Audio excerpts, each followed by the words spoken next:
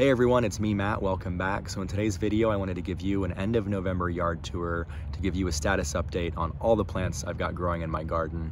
I wanted to show you everything that's in bloom, as well as some plants that aren't looking too hot. I also wanted to show you some Monarch Caterpillars I've got on my milkweed plant and give you an update on my fall veggies. So let's get into it. So to kick off the yard tour, I wanted to start down here at the end of my driveway looking up towards the house to give you an overview of the entire front yard. So some of you may already know from prior videos that I completely redid this front landscape earlier this year. It was actually back in May. I planted up predominantly Florida natives and Florida-friendly plants. I also ripped out my old lawn as part of the transformation and replaced it with 234 St. Augustine sod plugs, which you can see have filled in and spread to this beautiful lawn I have today. Starting here in the front, I've got my lantana plants. You can see they currently aren't in bloom, but they are full, they are green, and they're looking great. And then behind them in this flower bed, I've got quite a few landsleaf coreopsis plants, and you can see they are not looking good. They are struggling. We had a prolonged period of heavy rain a few weeks back, and they got some sort of powdery mildew or fungus, and they dried up. They're looking pretty crispy. But as a test a few days ago, I did shear two of them back completely to the ground, and you can see they are growing new leaves, so they're pushing new growth. So this one here is pushing new growth, and then this one back here as well. So in the next few days, I'll probably come out here and I'm going to shear off the tops of all of these other landsleaf coreopsis plants to try to encourage them to push new growth too. But not all my coreopsis plants look a mess. So these are the Leavenworth coreopsis, and they're looking great with their little yellow delicate flowers with their blackish brown centers. And then one of my lyre leaf sages is blooming. You can see it's got this periwinkle blue flower. There's a few buds getting ready to bloom as well. But this is the plant that all summer was pushing out the bloom spikes with no flowers. It was so weird. But I'm finally seeing little hints of the blue flowers in the garden. And then right here, I've got my many flower beard tongue plants. So these are in the foxglove family. They haven't bloomed yet, but when they do, they're supposed to have tall white flower stalks. In any case, I still really like their leaf color and texture in my landscape. And then over here, I've got my bush daisies. They're blooming with their little yellow flowers and their vibrant green leaves. And then behind them, I've got the blue salvias. So the blue salvias were looking a little leggy, kind of like they were on their way out, but they started pushing all this new growth out of their centers. So I need to come out here and I need to trim off the longer spindly branches in the next few days.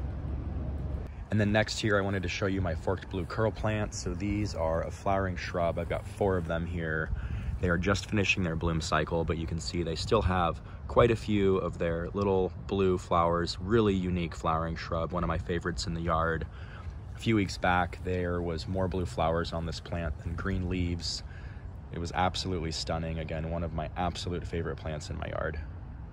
And then moving over here towards the Adirondack chairs, you can see the white verbena. They're looking amazing. They've put on so much size in the last few weeks, and they're really filling in this area nicely. And then above the verbena, I've got the white tropical sage plant. So they are putting on a beautiful end of November show. They're also really popular with the pollinators. And then in the front here, I've got my milkweed plant. So I've seen a total of 4 Monarch Caterpillars on this plant in the last few weeks, but I'm currently only seeing 2. So I've got one here sleeping under this leaf right now. And then there's another one right in here taking a little snooze underneath the leaf as well. And look, I found the 3rd one, but I still can't find the 4th. I know I've talked a lot about my milkweed in some of my prior videos, so this milkweed has dealt with its fair share of pests this year between a milkweed beetle infestation and then an aphid infestation. It's given me a lot of trouble, but I am happy to have it in my garden because it is the host plant for the monarch butterfly. Also, if you've enjoyed this video so far, hit that like button and consider subscribing to my channel. I'd greatly appreciate your support. Continuing on the other side of my Adirondack chairs, I've got some more tropical sages. So these ones are pink and then red. And then over here on the side, I've got another beautiful Leavenworth coreopsis that's blooming with its yellow flowers and dark centers. And then I've got more yellow color here with my rudbeckias. So these black-eyed Susans are continuing to put on a colorful show. And then tucked back behind the palm and the tropical sages, you can see the deep red foliage of my Hawaiian tea plants. So these Hawaiian tea plants have been blooming the last few weeks, and the pollinators are absolutely in love with the pinkish yellow flowers on the flower spikes. And then these Hawaiian tea plants down closer to the street aren't currently blooming, but look at how vibrant the pink and the red foliage is. It's absolutely stunning. And then moving up to the front porch, you can see my holiday containers and decorations are looking festive for Christmas. And then here between my rocking chairs, I've got my pothos plant and my fern. So the pothos plant in the gray pot I actually propagated from cuttings a few months back, and it's doing really good. And then down here on the ground, I've got my purple orchid. So I'm really hoping that it blooms later this year. It puts on an amazing show. I also wanted to talk about my impatient plant up here on my front porch. So this impatient plant has just finished its 3rd summer.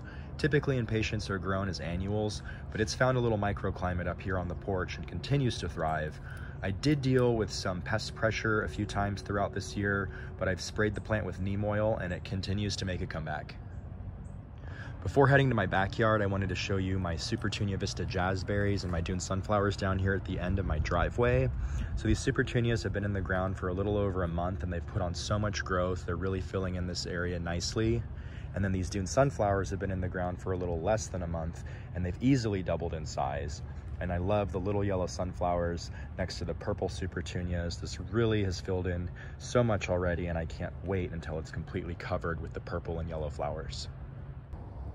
So moving to the backyard here, we're going to start with the veggie garden. So my Oregon sugar pod peas and my cucumbers that I transplanted in October are doing good. They've established, but I have been dealing with pest pressure. I've been dealing with hornworm caterpillars on the cucumbers eating the leaves. So I have had to spray them with neem oil. It's been a little bit of a back and forth give and take with the plants and the pests, but I'm slowly but surely winning. I've also been dealing with squirrels. So the squirrels have been coming in here in the mornings and digging around the plants, which hasn't been helpful. So I placed this fake snake to try to deter the squirrels. It's kind of worked, but I think that they've realized after a few weeks that it's not real. And then here's an update on my seed tray. So my tomatoes are ready to be transplanted. So these tomatoes are not frost tolerant, so I'm going to be transplanting them into containers. That way I can take them indoors if there's a risk for frost later this year. And then I've got my broccoli here and my lettuce.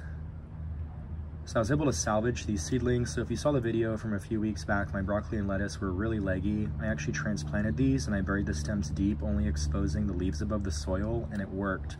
The seedlings have put on some size, they've grown their adult leaves, so they should be able to be transplanted here in the next week or so. And then over here, I've got my carrots that I direct sowed into the soil a few months back. They've put on quite a bit of size, they're looking great. And then behind those carrots, I've got my pineapple plants. Pineapple plants are looking amazing. They don't have any fruit on them at the moment, but they are looking spectacular.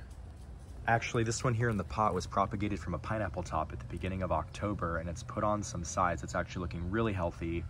I'll link the pineapple propagation video in the description of this video if you're interested in trying to grow your own pineapple. They're really easy and they can be grown indoors as houseplants in colder climates. Panning across the back patio, you can see my 4 holiday containers. So there's 3 here on the umbrella stand, and then there's 1 more tucked back behind the lounge chair.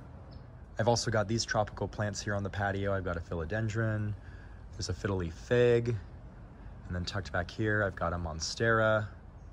And then wrapping the entire patio, I've got some more of those vibrant red and pink Hawaiian tea plants.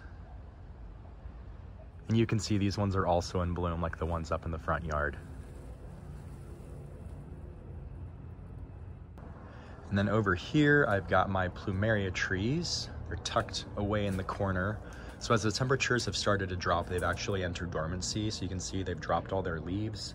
In the spring, the summer, and early fall, I have them out on my patio to showcase them more with their green leaves and beautiful flowers. But in the winter, when they go dormant, I tuck them away here in the corner. And then right next to my plumerias, I've got my banana trees. So these are dwarf Cavendish banana trees. I've had this little banana grove planted for about 7 years, and I've had a ton of bananas over the years. These are one of my favorite plants in my garden. They're a ton of fun. I especially love their flowers. The banana flower is really unique, and the pollinators absolutely love them. So that's a wrap with my end of November yard tour. You can see I've got so much going on in my garden. I hope you enjoyed it. I hope you have a great rest of your day, and I'll see you in the next video.